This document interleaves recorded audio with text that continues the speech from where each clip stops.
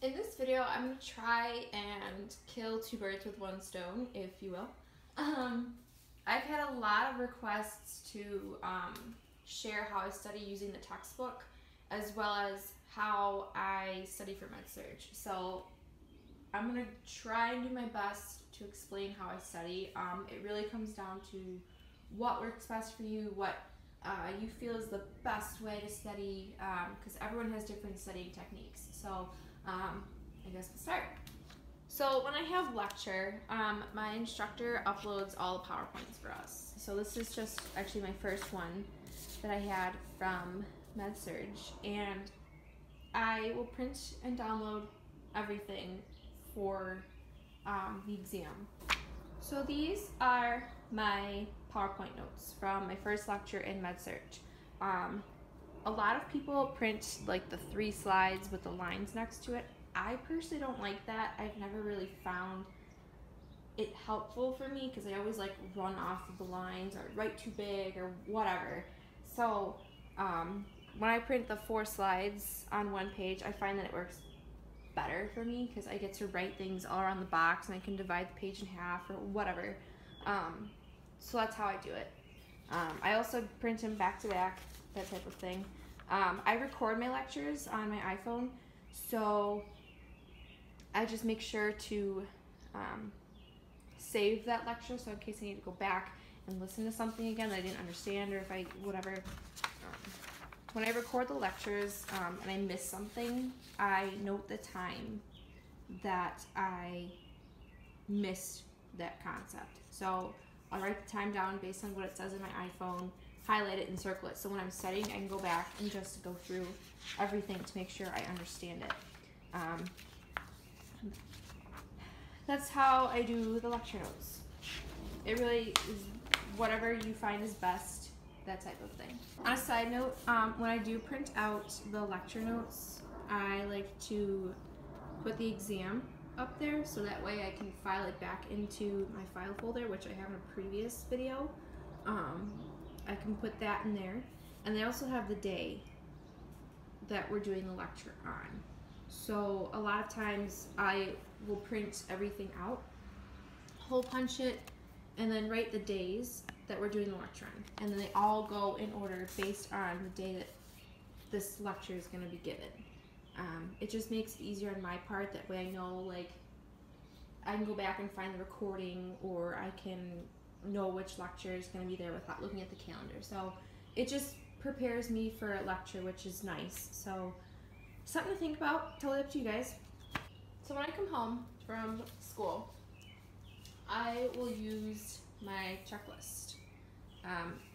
I made a post about this before on how to do this. So the checklist has pretty much everything that's on the exam or was asked of us to read. So I go through the pages and I start reading it.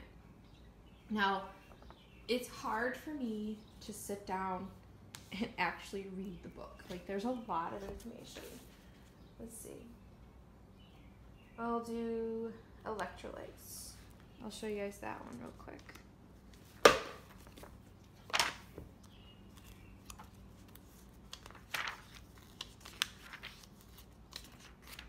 Okay, so this is where the electrolytes start.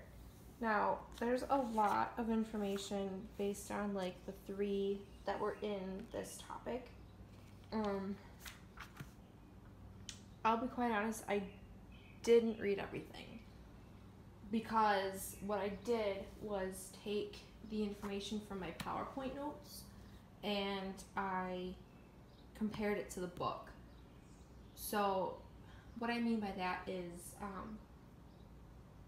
I used like the study guide as a guideline, or like a like outline, if you will, to read the book, if that makes sense. There was information in here that I did like look over, but it didn't sound familiar that we had learned in the lecture, so I just kind of like went through it, or I went and I skipped over it. When I am reading the textbook, I will use my MacBook and I start a running document of everything that I've read in the book. So like I said before, I use the PowerPoints as like an outline for reading the book, but then I also use the book to write notes on my MacBook in a Word document. So I'm just kind of like reading along with the book and typing everything out just so that I can have a second set of notes, or like maybe more of like an in-depth note to have for studying. I'll be honest again, I hated reading the textbook in high school and throughout my gen ed courses in community college. I would either write too much or I would just copy the words down just to say that I read the book. I don't recommend doing that. I found it really boring. My hand hurt a lot, which is a lot of the reasons, or which is the main reason why I type my notes. So it really comes down to what you guys want.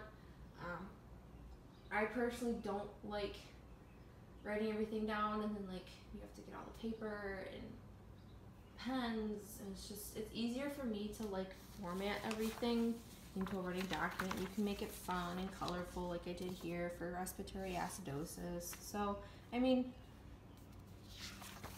you make it work. You gotta make it work. So once I've finished reading the book and the required pages from my assignment checklist, or assignment reading list rather, I will do my charts. So my instructor gave us charts. I just reformatted, this one's mine actually. My instructor gave us charts that we could use to fill in information based on what we were learning in lecture. So it really helped me just kind of review everything that I need to know for the exam. I did this usually like a day or two before like the first two exams, but then like the third, I was just like, I'm gonna go straight for it. So I used the PowerPoint notes and I transferred everything to the chart. For me, it makes it very easy, especially since it's like color coded and everything. That's just me being like OCD. But it really just helped me organize everything in my brain. People learn differently. Anyways, back to it. So I use the charts to review everything for the exam. I will do practice questions as well. I can pull it up real fast. So this is the book that I used for practice questions.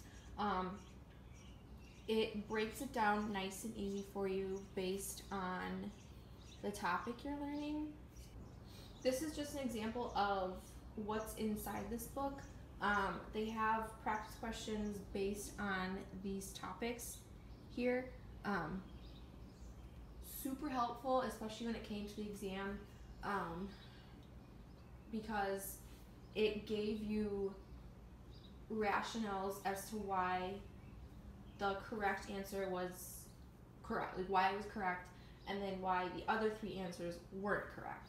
So it helped me out so much when preparing for that exam, and actually at the exam too, because I was sitting there going, okay, well I know this isn't the answer because, and so you write that down. You have to write your rationale down as to why it's not correct so you can figure out how to answer that question appropriately. I definitely recommend this book, especially for Med Surg. A lot of people have said it's like the best thing ever, and I completely agree. So that's what it is. Definitely recommend. So as a review, I use my PowerPoint notes as my outline for reading the book, and that's when I type everything out based on what I read in the book. I do correlate stuff, like I'll pull stuff from the PowerPoint and I'll put it into my paper notes, or my computer notes, sorry.